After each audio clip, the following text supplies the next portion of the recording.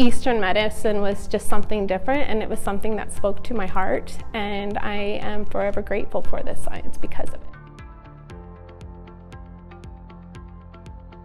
Hello, my name is Christina, and I'm part of the Ayurveda Practitioner program, and I am in term 2, which I have one more term to go after this term. I chose SCU because of the fact that we get to do clinics here. We get to work with the actual public, and it's really amazing to see when the patients come in and to get to see their progress and see how they are improving with this ancient science that's very new to many people, and my goal is to help spread knowledge, and again, thanks to SU, I've been able to do that. A little bit about me is that I used to do accounting, and although it helped pay the bills, it wasn't something that I was passionate about. I actually had 2 failed cornea transplants, and after going blind in one of my eyes, my left eye actually, and I had to figure out a whole new lifestyle. Long story short, I lost vision in my left eye. One day I woke up and I couldn't see out of my left eye due to a rare condition called keratoconus. I had an emergency cornea transplant. It failed within 10 days, and then a couple years later had another one. It failed too.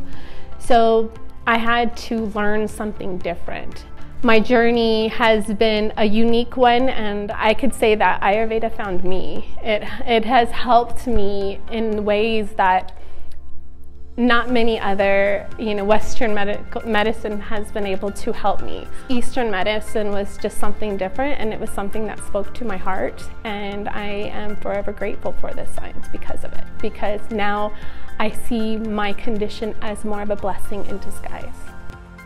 So my highlight has been the connections that I've made here. I've made many great connections, many like-minded individuals, and the mentorship that we get from our teachers, our mentors, our gurus have been extremely amazing. And again, I've learned so much from all of them. Everybody has a completely different perspective when it comes to this science.